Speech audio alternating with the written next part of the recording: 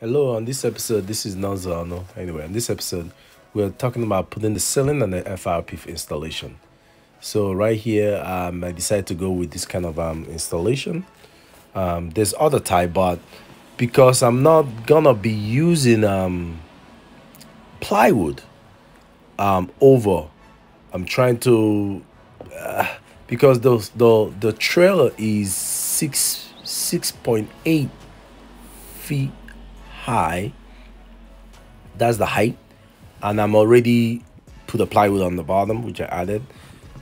That I don't want to put on the plywood on the top, so I don't want it to get down to like maybe 6.1 or 6 foot high, clearance. So I'm trying to keep as much as I can. So that's why I chose to use this kind of installation, which I'm now putting a wood to brace it. So I kind of do a pilot, I think I'm using a pilot hole. I'm not sure, but I'm just bracing it with more wood. I did use a liquid nail to glue them on. Now we're putting the FRP. That's my helper, helping me put my FRP up there. So these are gonna be a little bit, well, in case if you're wondering who's my helper, I have two helpers there. Ha ha ha. The her, Lily, and the thing that is standing up there. I know there's another boy over there going around, but he's just playing with his toys. I mean, he was okay. He just want to hang around with us. So that being said, so just measuring, cutting, making sure everything's lined up, screwed on. Some of these are screwed on already, so they're not gonna fall. But we just put in the zip, the zip wall to hold that. Try to see if that will, stick. Maybe the glue or whatever you need to use. So, but again, a lot of measurement. Try to align it. Seeing how I could do it, if I could get away with not cutting any piece. That's all this is all about. I don't want to. I just want to do less work as much as possible.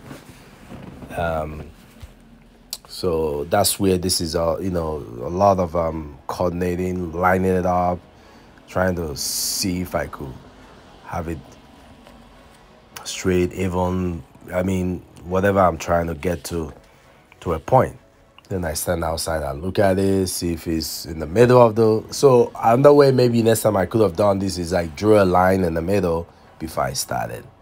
Yes, but again, I'm going by what I felt that was right during the moment. So I'm just doing it that way. Then now I'm putting a screw with a washer on this.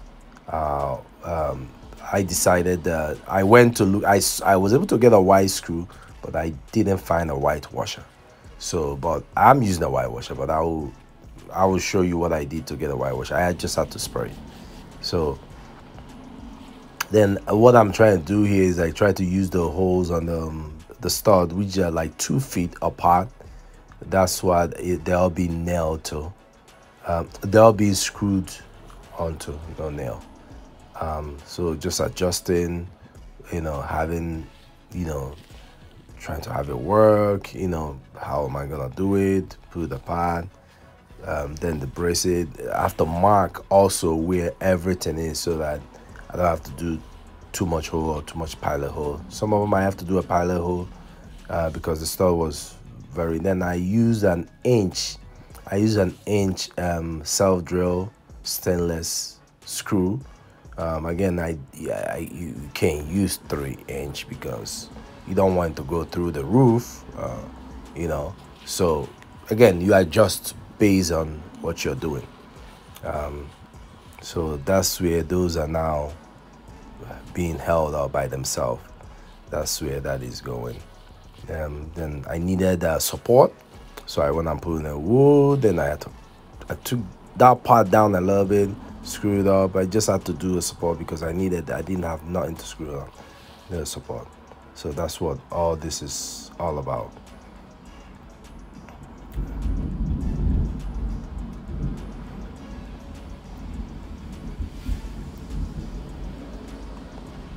And all these kind of it is it didn't it just more of trying to, you definitely do need help aligning these up there, because it's working over your head is I don't, not really seeing that.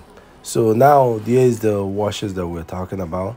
So that's what I did. I had it on then got went to Home Depot, bought one of these paints. I think it was like $5 or $6. Don't quote me on it. Then just sprayed it, then left it on a sunny day. I think I left it maybe 2 3 hours. I'm not sure what is the right time, but I just left it, make sure it was cured enough, and you know, then I think I needed to use it the same day, so then I started using it. Um, that's what I did, and of course, while you're doing this, make sure you cover your, wear protective wear gear, cover your nose. There's, you don't want to be smelling out some of these stuff. They're bad. They could harm you in the future. You know. So, and I have my audience actually looking at what I'm doing, observing. Anyway, that's what it is. So that's that part. There he is.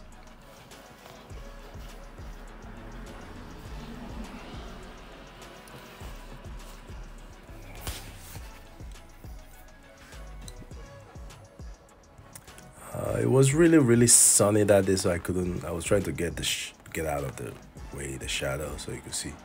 So now, like I said, all these were done. If you watch now on this part, the floor. Well, I've put the plywood on. The floor is not done. But I'm cutting. I'm leaving the jigs. I just cut in the size I want. I've done that side. Then on the left side, you see the paper that is on the wall. There's, again, those are my diagram. Those are some of my measurements. So I use those to try to, while I'm working, seeing it, where do I want the sink done, where do I want the sink located, where do I want the hand sink, the three bay sink located, where do I want it. So we did that, we got it finished anyway, not the body. So that's what it looks like, the top. So the circle I put there is where the lights are gonna be. That's where that is. So I gotta go in and cut it. Yes, maybe I should have cut it before, but I'm going by how I then see the wires run on the end, on the sides. So that tells me I ran all the wire on that side, on the trim. So that tells me, so that when I'm to avoid those areas, I didn't just randomly run the wire. So that's where it is. So that's what it looks like right now. Then of course, is all keep going. The windows, I still have to do all that. The sides. Then right here, again, going up again. If you watch the electrical part that I did cut this to size. And this part, you see that now the floor has been done. So I did the top, then screwed everything, did the floor, then go back to do some of the walls,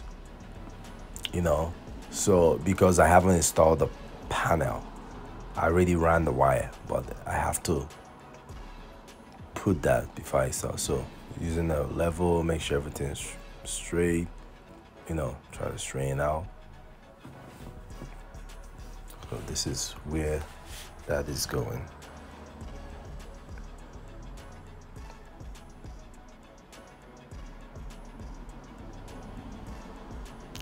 Some of these, they're not really, the FRP is not really that, it wasn't, is I think I used the 0.09, I'm not sure what it is, a thick one. So that's the wire I'm running now for the panel box.